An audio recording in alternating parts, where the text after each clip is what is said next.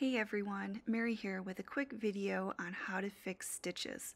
We'll go over the two most common problems, which are tucked and drop stitches. In this video, I'll show you how tucked and drop stitches are formed, how to identify them, how to fix them, and finally how to blend those stitches in with the fabric. Let's get started with tuck stitches. I have a sample here where I knit a bunch of rows and I'm going to create a tuck stitch.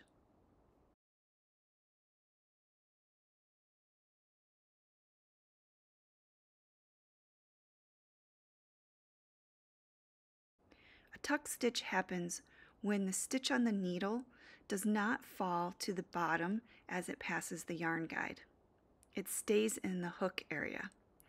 Then as the needle passes the yarn guide, it picks up the working yarn, and now you have two stitches under the hook.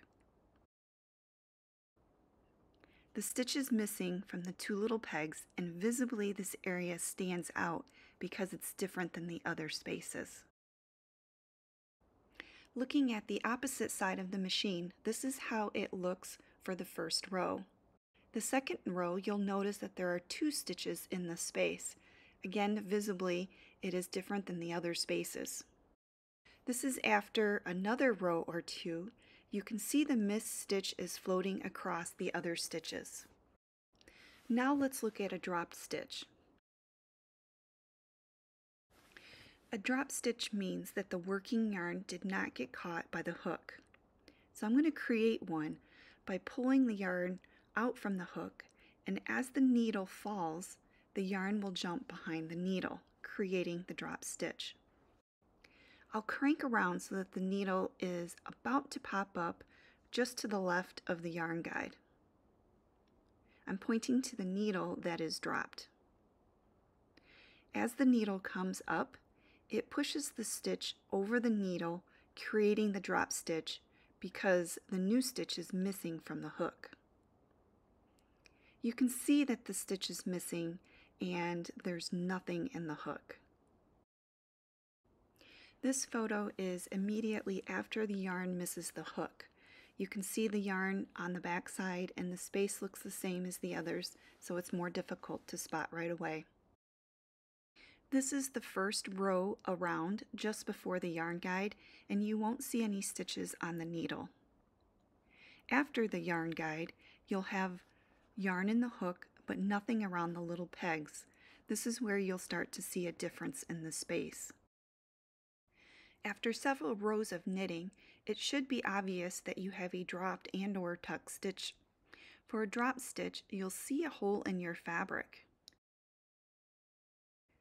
A tuck stitch is not as noticeable. You'll see the missed stitch as a loop, and there's usually some tension issues in that same row as seen here. Fixing tuck and drop stitches are done with the same process. The first is to bring that needle around to just before the yarn guide, or when the needle is about halfway up. Remove the stitch from the needle. I like to grab just behind the needle to give some tension on the yarn, while I use my loom hook to pull the stitch off the needle.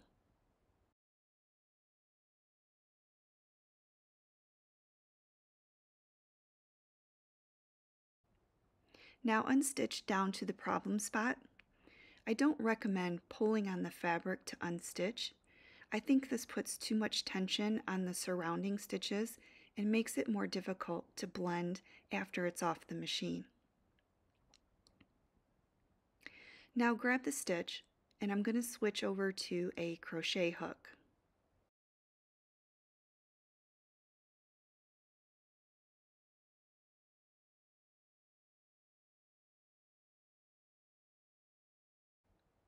Place your hook under the first bar of yarn, then insert the hook into the stitch.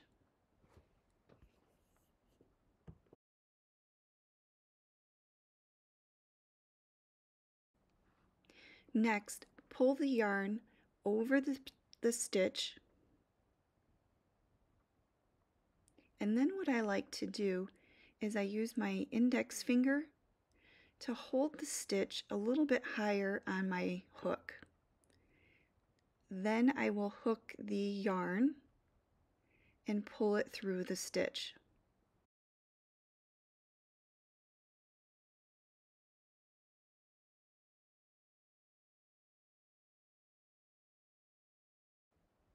So let me show you that again. So pick up the bar, insert your hook into the stitch, pull that bar over, hook the bar, and pull through the stitch. So we'll just keep repeating this for every bar all the way up to the top of the column of stitches. And when you have one stitch left, you'll just place that onto the needle.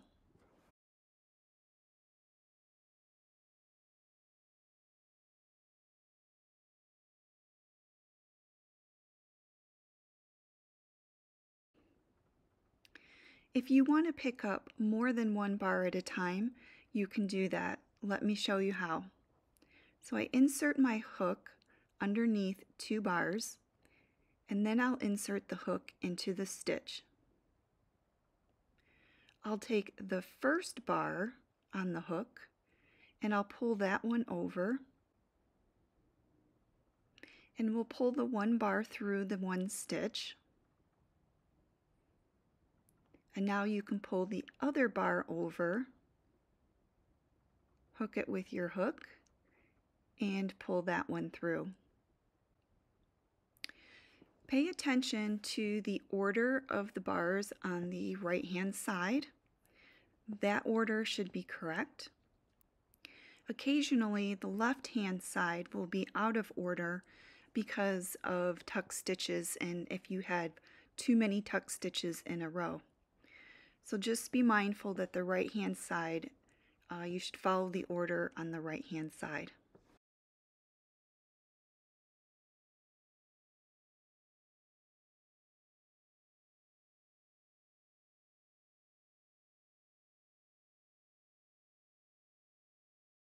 And this is the last stitch, and we'll just place that on the needle.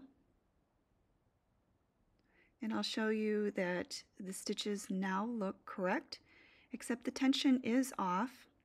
You can see the tension does not match the rest of the fabric, and this will show on the outside of your tube when we're finished. And I will show you how to adjust those or blend those stitches so it's not as noticeable. Alright, let's move on to the tuck stitch, which is right here in this area. So I will bring that needle around so that it is halfway up. So like a drop stitch, a tuck stitch, I'm going to do the same process of removing the stitch from the needle, and I'm going to unstitch all the way down to the tuck stitch. And I'm going to hold on to that with my thumb there so that I don't unstitch past that area.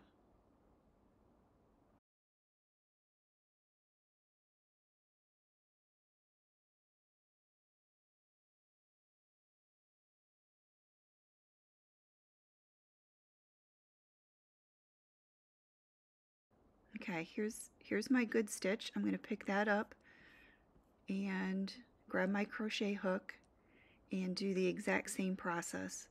So I pull over a bar and then pull it through the stitch. And I'll work my way up this column of stitches just like I did in the other one. And you can pick up multiple bars at a time or one at a time.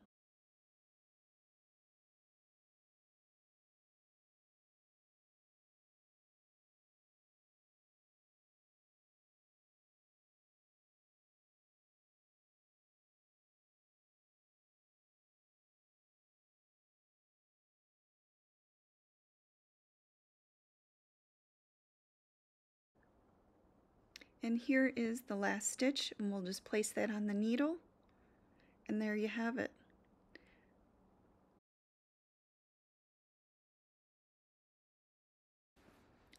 So once it's off the machine, you may notice these uneven stitches. And I'll show you how to blend this in with the rest of the fabric. Now I've stretched this in a few different directions a few different times, and it is still quite obvious that these stitches were restrung on the machine. These two columns here. So to fix this, and this is a tedious process, you want to find the column of stitches, which is shaped like a V. It has a left leg and a right leg. And you go through, I'm starting here on the right leg, and I'm pulling down, and then I'm moving over to the next stitch. And when I insert my needle into the left leg, I'm pulling up, and the right leg, I'm pulling down.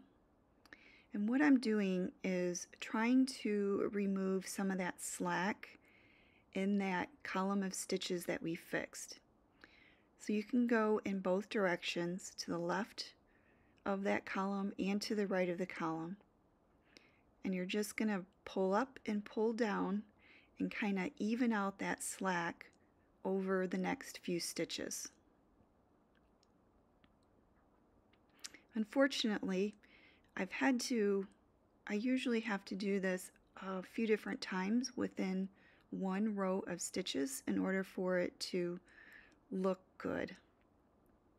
So the sooner you can identify a tucked or drop stitch when it's on the machine, the sooner you can get it fixed and the less that you will have to do of this process.